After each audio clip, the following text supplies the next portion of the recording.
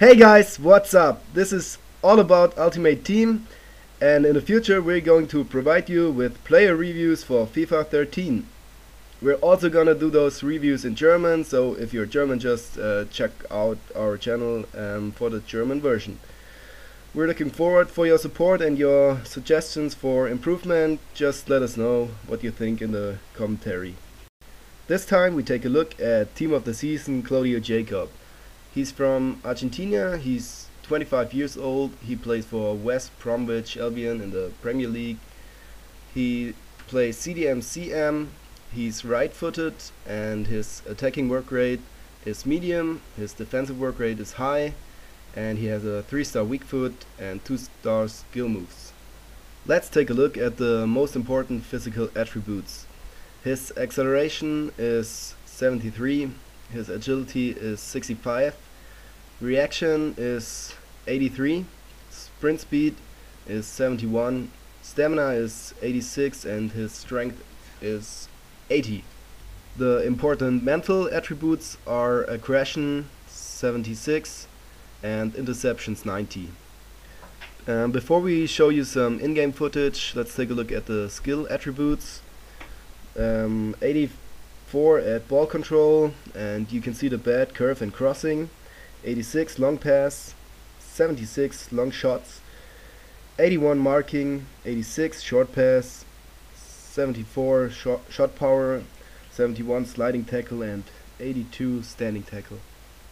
His pace is pretty low and his acceleration is quite ponderous. It almost felt like he's one of the slowest players we've ever had. Same with his dribbling, not really fast. He's comparable with Liverpool's and Dortmund's Nuri Sahin, but Nuri feels even a bit quicker, and yeah, because of his dribbling skills and agility, Yacob feels pretty much like moving a tank. His passing, on the other hand, is quite decent, especially the short passes. His long passes were also alright, but all in all, nothing really outstanding. Let's take a look at the shooting. We didn't see many really good long shots, as you might expect of a Team of the Season player. Most of the special cards have great and powerful shot performances, but not Yacob. His penalties aren't really good as well, neither are his free kicks. Now the defending. This is where he belongs.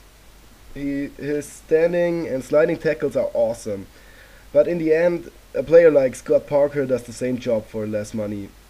His heading skills aren't really that good, they're alright in the midfield, but after corners or free kicks he was useless. Now the pros and the cons. The pros are: he's a blue card, he's cheap for a Team of the Season player, he's only 30k on PS3. As I already mentioned, his passing is pretty decent. He has good standing and sliding tackles, and yeah, he has nice defensive positioning. The cons are: he's very slow, his dribbling is pretty ponderous, his shooting is pretty weak, especially the long shots, and there are better and cheaper alternatives in the BPL. Okay, to conclude, this is our rating: as CDM 7.5 out of 10, as CM 5 out of 10, and his price performance ratio is only 2 out of 10. Okay, goodbye guys, until next time, where we take a look at second inform Jan Vertonghen.